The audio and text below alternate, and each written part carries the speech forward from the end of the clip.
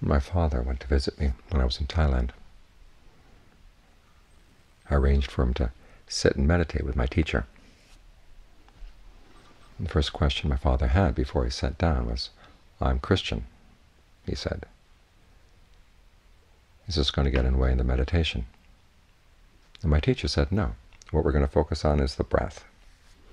The breath isn't Buddhist, it isn't Christian, it doesn't belong to any particular religion. It's common property all over the world. So when you focus on the breath, that leads you straight to your mind, your awareness in the present moment. And then any questions that come out of the meditation, we're talking about the mind. We're not talking about Buddhism or Christianity or any particular religion. We're just talking about issues that arise in the mind. That way, he said, we can understand each other. So focus on the breath. As my teacher said, it's common property. So common that we hardly even notice it.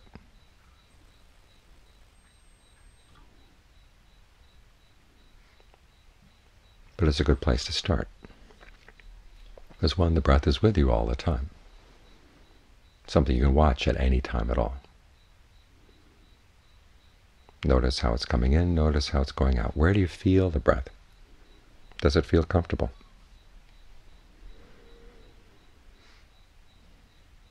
Would it feel more comfortable if it were longer or shorter? You can try experimenting. For instance, if the end of the in-breath or the end of the out-breath seems squeezed, that's a sign that it's too long. On the other hand, if you don't get a sense of fullness from the breath, that you're not getting enough breath, maybe you could make the breath longer. So experiment to see what feels just right. Learn how you can sense where in the process of breathing out you can sense the signs that the breath is just long enough and it's time to stop the out-breath. Or when you're breathing in, how you know when it's just long enough so you can stop the in-breath. And when do you feel a need to start breathing in the opposite direction? Try to sensitize yourself to this as much as possible.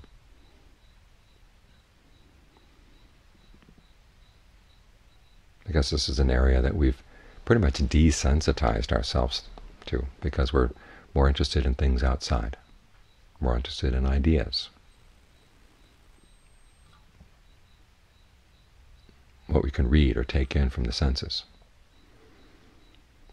And the breath gets ignored. And that might not be such a bad thing. But after all, the breath is the energy of life. It's what keeps us going. And it stands to reason that if the breath feels uncomfortable, it's not going to be good for the body, it's not going to be good for the mind. If it does feel comfortable, it can help nourish the body and nourish the mind. But more than that, if you focus on the breath, you're in the present moment. And this basically is where life happens. All too often, though, we're someplace else, not really paying full attention, not only to what's happening, but also to what we're doing in response. As that chant said just now, we're the owners of our actions, and yet we're hardly around to witness our actions. And our motivations for our actions get hidden very easily. Yet these are the things that shape our lives. It stands to reason that if you want to shape your life well, you want to pay careful attention to what you're doing. And what you're doing is being done in the present moment. If you want to see your actions clearly, you want to see your motivations clearly, you have to watch them right here. So we focus on the breath as a way of anchoring ourselves in the present so we can see what's actually happening. And so we can exert more informed choices, direct our lives in the direction we want them to go.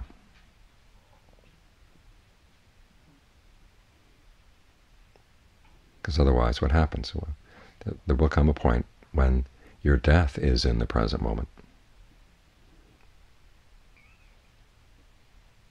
And the life that you've taken for granted is suddenly going to end. And you're going to start looking back on your life. And the choices you made, the things that you did, will loom large. The things you didn't do will loom large as well.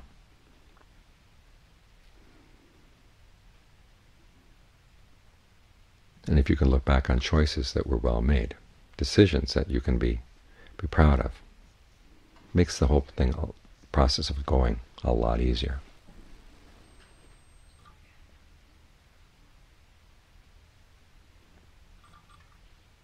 It's better to look back on a life with a sense of satisfaction than with a sense of regret. So as long as you have a breath coming in and going out, you have the opportunity to make the kind of choices that you can look back on with satisfaction. So being with the breath helps you take advantage of that.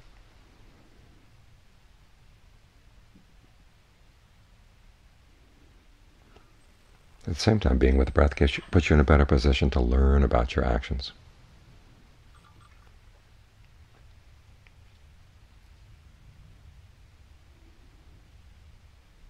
The big issue in life is whether we find happiness or not. And it comes from our actions, from what we do. And yet if you're not clear about your actions, then you're not going to be clear about the connection between what you did that's causing a particular state of mind or a particular situation in which you find yourself. You don't know what led to where you are because you weren't really paying attention to what you were doing.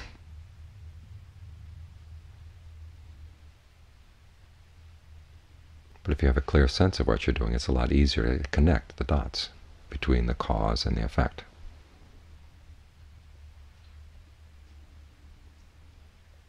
And that's what enables you to learn. If you see that you made a mistake because it led to unfortunate circumstances, you can resolve not to make that mistake again.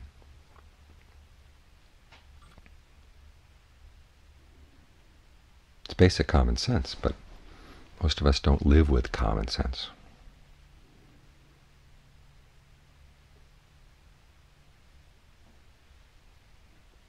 Because we don't know how to learn from our mistakes. This is a lot of what the Buddha's teaching is about, is how to observe what you're doing, observe the results of what you're doing. So if you sense that you're unskillful, you can make changes.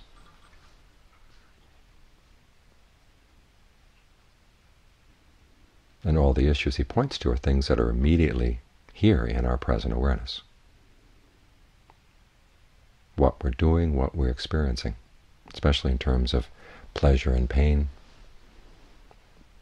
happiness and sadness. There's nothing mysterious or hidden about these things, and yet we make them mysterious and hidden because we're looking someplace else. Or we may be looking at them, but we're not asking the right questions. That's the other part of learning from your mistakes. Not only watching your actions and the results, it's learning how to ask the right questions. In other words, what's motivating the action? What kind of quality underlies the action? Is it skillful or not? Is it harmful or not? Look into that.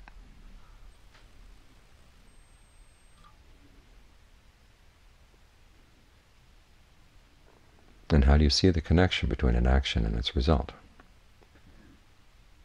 You have to look continually.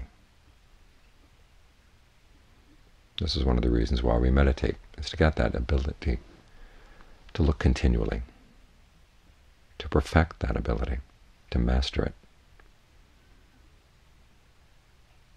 Because all too often we look at things only in little bits and snatches.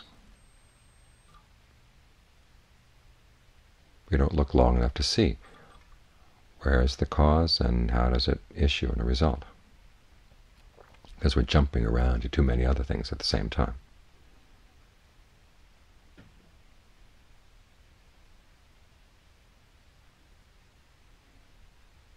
One of the main purposes of the meditation is to develop insight. And sometimes you read about insight techniques. And all you have to do is act in a certain way or make your mind do a certain thing, and it will yield an insight.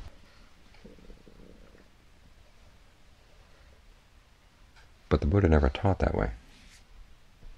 There's no technique that guarantees insight. He does, however, recommend places to look, questions to ask. Look at your intentions, look at your actions while you're doing them, and look at the results after they're done.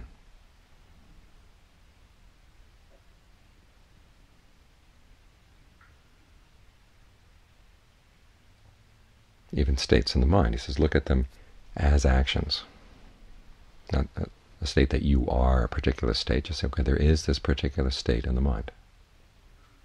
Learn to look at mind states in a more impersonal way, without identifying with them. And ask a series of questions. Is this mind state constant? Is it something you can depend on or not? If it's undependable, can you base your happiness on it? If it's undependable and you can't base your happiness on it, why would you want to identify with it?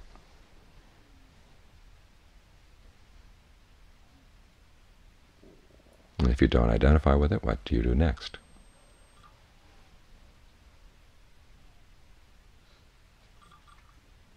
Or an even more basic level. You find that you have trouble getting the mind to settle down, either because of sensual desire or ill will for somebody that's obsessing your mind. You may be slothful or torpid, restless and anxious, or just uncertain about what you're doing.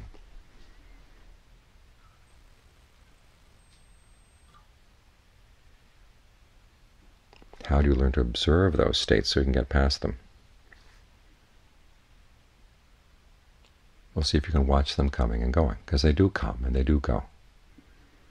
And there's a reason for their coming and a reason for their going. The commentaries try to give an exhaustive list of the various reasons, but the Buddha never did that, because it's better for you to learn how to observe for yourself when, say, sloth comes. What comes along with a sloth? When it goes, why did it go? When you learn to observe for yourself, then you've gained genuine insight. It's not simply a matter of memorizing what's in the text or trying to impose a system of classification on your mind states. You want to be able to observe, to learn from what's actually happening in your mind. Psychologists have shown that we're very bad at observing our actions and their results.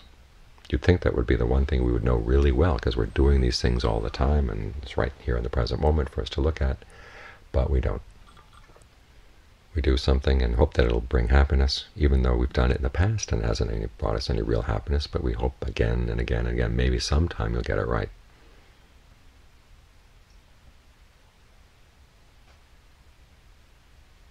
It's one of the main ironies of life, is that the issues that should be our main concern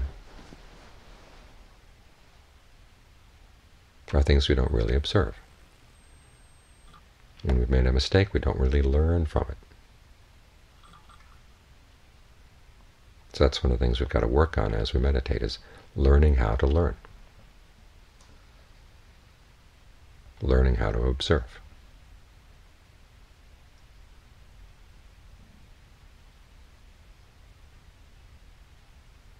If you don't do that, no matter how many years you practice an insight technique, it's not going to yield any genuine insight. Because it's your own powers of observation that are going to make all the difference.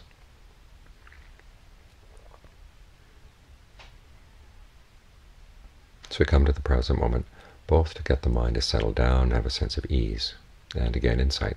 The ease is important, not only for itself,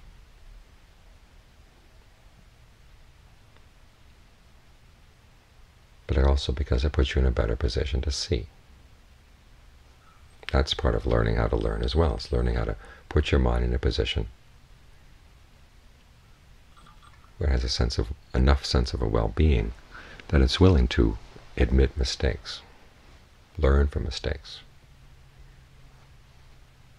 and develop the ingenuity to try to figure out some other way of acting. So you start getting the results that you really want. Results that are really worth all the effort that we put into living.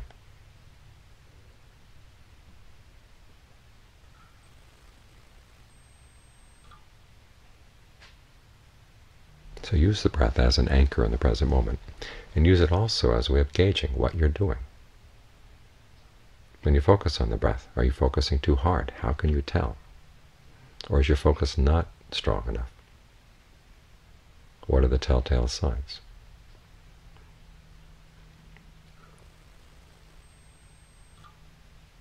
You're the only person who can observe this for yourself.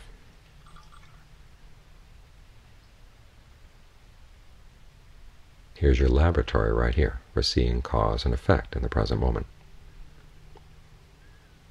and for developing the skills that allow you to see cause and effect in other areas as well.